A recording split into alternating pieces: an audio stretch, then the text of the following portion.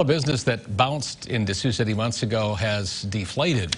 Hop-A-Lot announcing on their Facebook page that they've closed their doors and won't be reopening. It was a place where families could go when the weather wasn't so nice and be able to stay inside. The business had taken over the upstairs portion of the old Yonkers space at Southern Hills Mall beginning last December.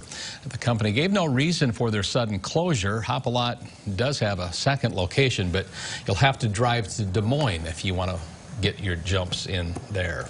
You know, it's sometimes nice when it's super hot in the summer to be able to go inside where it's cool for a little bit. Yeah, especially with youngsters. Yes, makes for sure. some sense.